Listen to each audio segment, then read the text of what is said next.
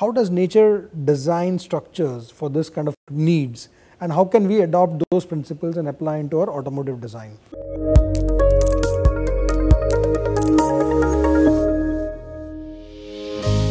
We found that learning from nature was a very fascinating way of doing innovations, because nature somewhere or the other has solved a very similar problem in its own way, and a very sustainable way, sustainable from time perspective also and also from the ecology perspective. Going forward, we are also adopting nature's ways of doing things in vehicle design as well as farming.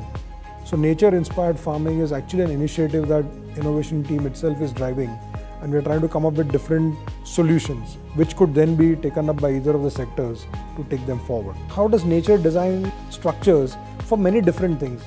Call it lightweighting, call it crash safety, stability, and many different things. How does nature design structures for this kind of needs, and how can we adopt those principles and apply into our automotive design?